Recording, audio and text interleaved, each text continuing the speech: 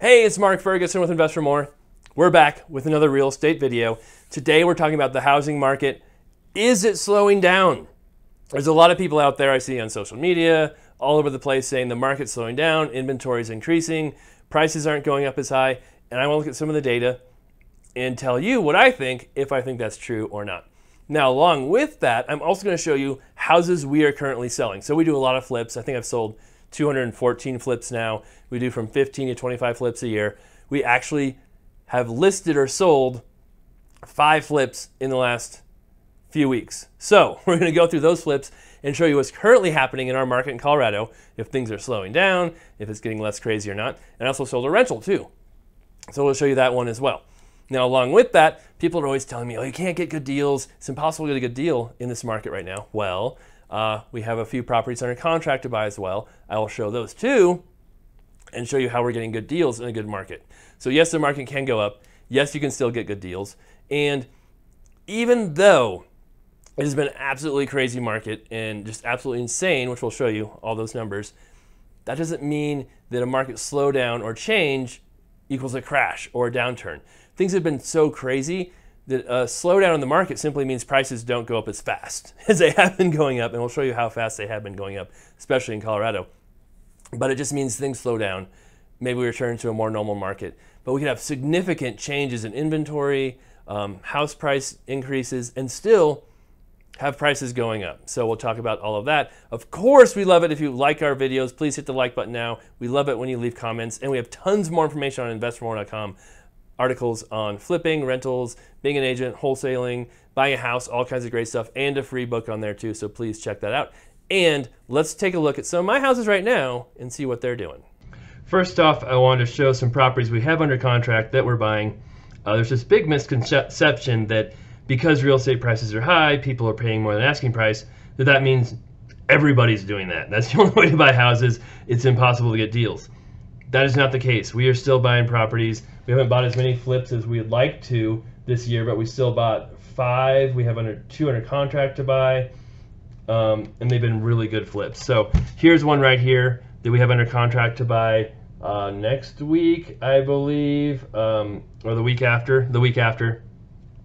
Under contract for, well, the list price is $475. We're buying it below that. I will disclose it once we purchase it.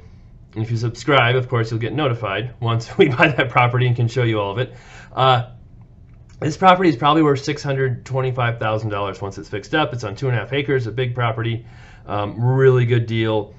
Needs some work, obviously, but they had dropped the price a few times, and we saw it, and then were able to get a pretty good deal on it. So that's one that should be fantastic and was on the MLS, available for just about anybody to buy.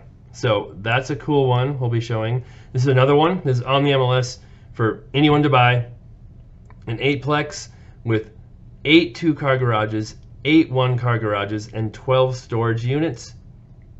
Again, we got this for less than asking price too. We'll disclose that once we buy it as well. I think we're buying that in September, so a little farther out. We'll have videos of it as well. So we're able to get a pretty darn good deal on that too. I think it's worth more than list price right now. You know, that sounds weird. I'll tell you why once we buy it and go through that. And then this is one we have under contract. It's a wholesale deal, right? It's not listed. It's because of a wholesaler we know. That's how we got this deal.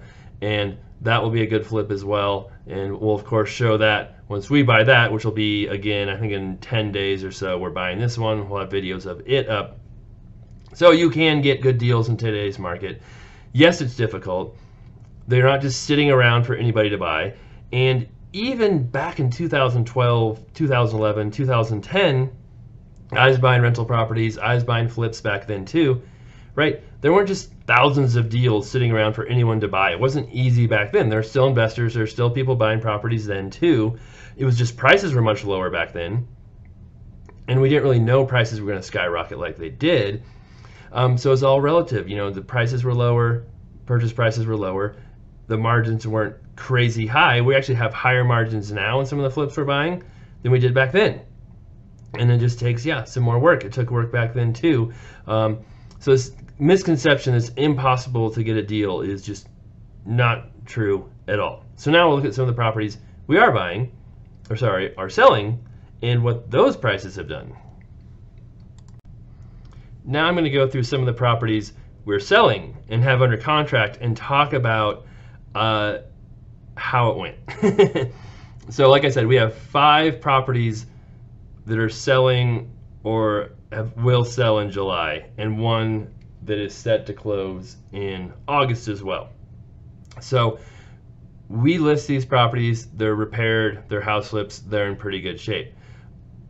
They're tough to get good deals on because I'm an investor, I want top dollar, right? Some of the properties we just showed you that we're buying, maybe they need work, the sellers want to sell fast, they're the ones we can usually get the deal on. So here's one we listed for $395. I think we bought this for $295 from the MLS, so I earned a commission as well. Went under contract in 3 days. We had multiple offers on it. I think we had 2 offers, if I remember right. Both over list price. We took the best one, the cleanest one. It is selling for more than list price. Multiple offers the first day. The next one. This one, I think we bought for $218 a while ago. We just showed a video on this one, if you haven't seen it. I had an agent who was asking me to buy this for months before we listed it. We tend not to do that. I like to list my properties first, get them full market exposure, and not sell them before they're listed. But as soon as we listed it, we got an offer from that agent, full price. They even offered to go higher because we took slightly longer accepting it than they wanted, but we still stuck with that. So that one, at or above full price, first day offer. This one, another one that took us a little longer than we liked, but listed this on the market, multiple offers, first day or 2. We had one offer that was way, way, way above list, and then they canceled because of lender issues. We're not sure exactly what happened, but it came back on the market. Now, in the past, in a normal market, when you list a property, it goes under contract, and the buyers cancel and it comes back on the market, you almost always sell it for less money than list price. It just doesn't sell for as much as a first offer in most cases. Now this one came back on the market. As soon as it came back on the market, multiple offers, again above list price. It was pretty crazy. That just did not happen. Mallard, this is the rental property number 7 I just sold. As you can see, we listed for $369.9, sold for $370. This one took, I want to say, look at that, 13 days to offer. Can you believe that? It almost took 2 weeks for us to sell it. This market is horrible. It's crashing. No, we still got an offer. It took a little longer, but in a normal market, we would usually expect it to take 3 weeks to get an offer, and then you would never expect it to be over list price, which this one still was, even though it's a little bit. But again, sold pretty quickly, over list price. All of these very recently. This one just sold as well. Again, you can see, here we go. List price $369.9, sold for $382. I think we had multiple offers on this one as well. This shows the days to offer. That's what the DTO is 9 days. That's usually, but it's not exactly how long it took to get the offer. It's how long it took to go under contract. So we might get the offers, you know, at 6 days or 5 days, and then we're countering back and forth, or we're giving everybody a few days to get their offers in. So I think it took us, it wasn't the first day, but within the first week we had multiple offers on this one, then took a couple days negotiating or, you know, figuring out what offer to take. Took an offer over list price again, and it just sold. And here is Rancho, the foundation house, the horrible foundation house. I have lots and lots of videos on this. This one shows 13 days to offer, but this also went under contract, fell apart, came back on the market. So we listed at $499. We got an offer right away. I think it was at list price, and we accepted it. And then the buyers 2 days later canceled. Didn't tell us why. They just canceled it. Put it back on the market. Boom. Got another offer for more than the first one for $510 above list price.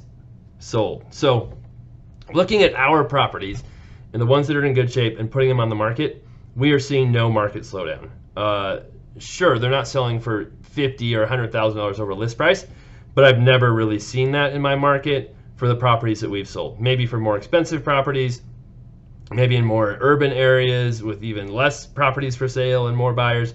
But around here, the market is not slowing down. It does not seem to be changing. It seems to be almost the same as it has been all year long, which is very strong. Lots of buyers, very few sellers, houses selling very, very quickly. Now, something else I want to show, obviously, is these are just my properties, right? I want to show more national numbers and state numbers for everything on what's going on. And also, kind of how prices tend to jump in our area. They aren't always like a slope going up. It's more like a staircase where they jump up, they level out, jump up, level out, and we'll show that to you here too. Here's a really cool graph about median sales prices in Colorado. So this is just Colorado, but it shows us back to 2011 to now what the median sales price has done. And so I want to show a few things. First off, you can see stuff was pretty stable for a while. Even though back here is when inventory really dropped, right? There's still very few houses for sale, but prices didn't jump until I think people realized, man, I don't think it's going to get any better. There's not going to be more prices or more houses. So prices started going up. But the thing I want to show you is one, yes, we had a huge jump here in 2021.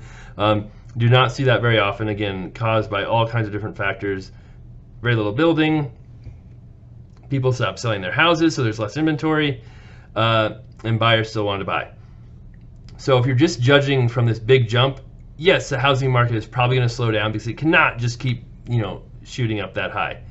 But in the past, while they weren't as high as that, we've still had these pretty big jumps. And you kind of see them at the start of the year, and then it kind of levels off or even drops a little at the end of the year. And almost every year we have this same trend. As you can see, that one kept going up a little higher. We have these pretty big jumps and then a leveling off. And so it is not out of the ordinary to have this jump and then a level off or even a slight drop. And I just don't want people to freak out and think, oh, look at this, the housing market's going to crash. We had this big jump, leveled off, it dropped, oh no.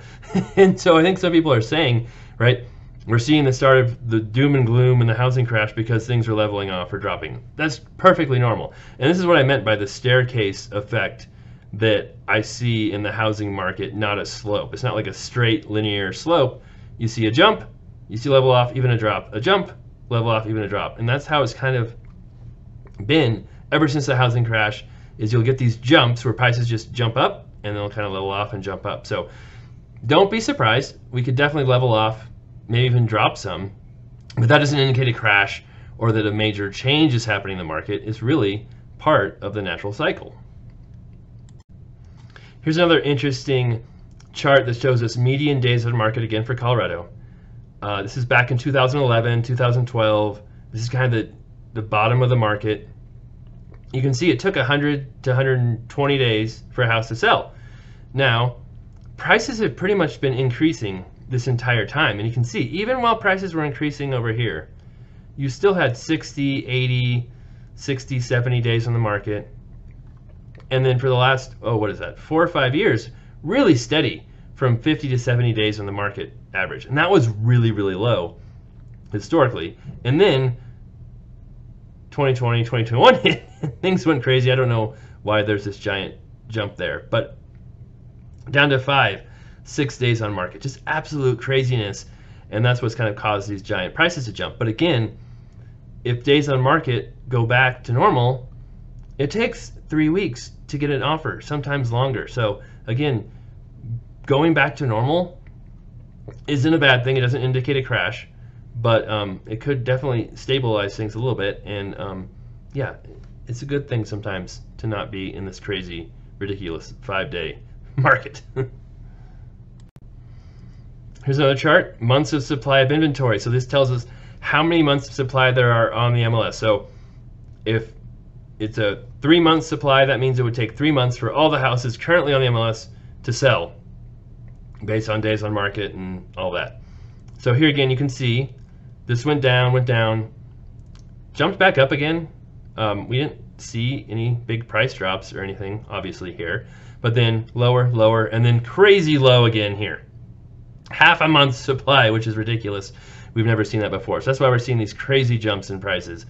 But again, this whole time when we had 2-3 months supply of properties, prices were going up. So if we jump up to 2 or 3 supply month of listings, or even 3 or 4, prices still could go up even with those numbers. So yes, it's absolutely crazy right now, but going from crazy to normal doesn't mean a crash is coming or even the prices will drop. They just might slow down their increase.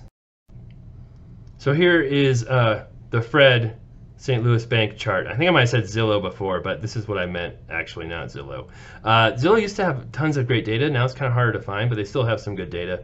But Fred has some amazing data if you ever want to see charts. So this shows housing inventory, active listing count in the United States. So in July of 16, there were 1.5 some million houses.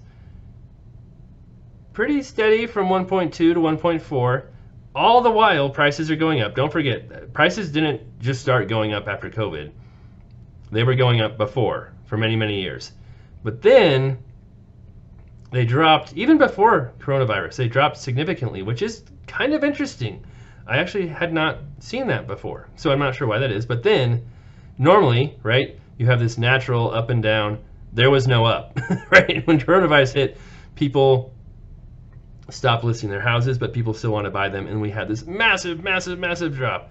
And then when you hear people say, oh, inventory's going up, things are changing, this is what they're talking about. That little tiny increase right there. So, again, even if we go all the way back up to here, which would double the current inventory on the market, we're still at a place where prices are probably going to increase. So, again, is the market changing? Yes, the market's always changing. Is it slowing down? Yes, it could be slowing down, which it has to do because it can't go at this astronomical pace forever. But a slowdown does not mean prices will drop. It doesn't even mean prices will stay steady. I mean, they could still be going up, just not as fast as they were in 2021. All right, hope you enjoyed the video. Please let me know what you think below. We love it when you like the videos too. That helps us out. And then what do I think, right? What do I personally think? I've been doing this for almost 20 years now, been through the last crash, have lots of different videos on my current opinion on the housing market as well, beyond this one about the housing crash, with tons of information on supply, demand, lending tactics, all of that. So you can search for Invest for More and Housing Crash, or I'll link to it below. Another video on interest rates and how they might affect things. Another video on affordability, if it's really as bad as people say it is. But my personal gut, I try not to predict things. We always invest in properties based on today's prices, today's rents. We don't think they're going to go up. We don't base our investing on that, but we also want to prepare in case things do go down too. So I like to hope for the best, plan for the worst. We always get really good deals. We're always thinking, hey, if things go down, will we be okay? Will we be protected? And that's how we invest. That doesn't mean I think things are going to go down. That's just how I invest in every market. Good, bad, normal, whatever it is, that's how I invest. My personal opinion is that we could see a slowdown, but not a significant one, not a crash. And by slowdown, I mean prices don't go up as fast as they are now. They just like go up at a slower rate because there's still not enough houses. There's not enough building. There's just not enough supply for the demand that is out there. So let me know what you think. Feel free to tell me I'm wrong. I'm okay with that, although I might argue with you. Just be prepared for that. So, all right, thanks for watching. Again, check out investformore.com. We also have tons of books on Amazon, and we'll be back with much more videos on topics like this and actually showing our properties, our flips, our rentals, and other cool properties too.